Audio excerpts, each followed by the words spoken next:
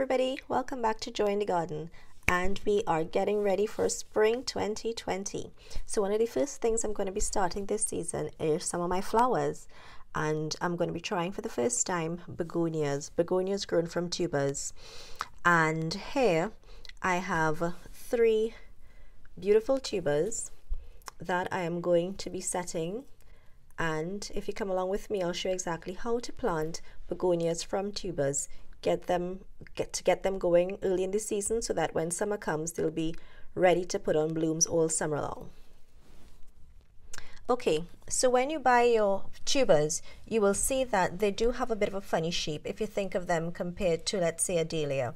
They are round, they're almost like a small potato, and on one side they've got a concave shape rather, and on the other side they're convex, so they're a bit rounded. And if you hold them like that, you can see the round part just fits nice into the palm of your hand, and then the top of it has a dip.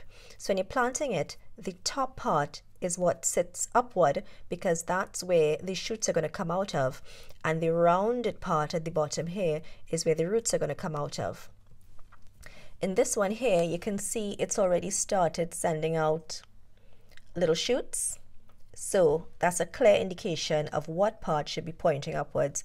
Be careful not to plant this bit facing down because it will have a really hard time righting itself up and it's going to probably die. So make sure that the rounded bit nestles nicely into the soil and the concave bit points upwards or faces upwards, and that's where your shoots are going to grow from. So to start the process off, I've got a little container here. This is just some of what it was packed in, so I can leave that at the bottom there.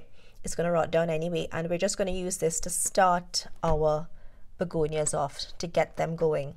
So I'm going to start by putting a layer of soil in, compost, potting mix, anything with good drainage, you're going to put that on there. Then I'm going to nestle these on top of it, put a little light layer of soil on top again, and then we're going to water it in lightly and keep it moist to really get these begonia going. So here, let's go. So we're starting off with a layer of soil. It's really very easy, and we're going to keep this in a nice light sunny location here on my windowsill so they can get going. And these are going to take a few weeks to sprout, and once they get going, I'm going to put them on into individual containers. Now these are a cascading white variety of begonia, and these will look great in hanging baskets or just put into lovely terracotta pots on my balcony. I rather favor a Mediterranean theme in my garden, and even though these are not Mediterranean plants per se, I think they are going to look rather spiffy. So yeah, we're going to go with that. Yeah, that's my story and I'm sticking to it. So there we go. So it's sat in like that. We've got the rounded bit sitting in.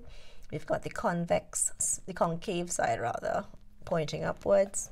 And then we're just going to lightly top it off with some more soil. We don't want to cover it too completely, just lightly covering it. We just want the tips of the begonia still visible through the top of the container. So there we have it, and it is really as simple as that. So now that I've got that there, all I've got to do is water this in lightly. Right, so now that it is nice and nestled in the soil, we have just the very tips of the begonias peeking out the top of the soil. All that's left to do now is to water this in lightly. And I'm just going to water around on the soil just to make sure that everything is nice and moist. We want these tubers to plumb back up because they've been sitting there desiccated all winter long, and they are full of genetic material ready to come roaring into life for the springtime. So getting it nice and wet, nice and moist is going to make sure that these plants are going to, come spring to life again.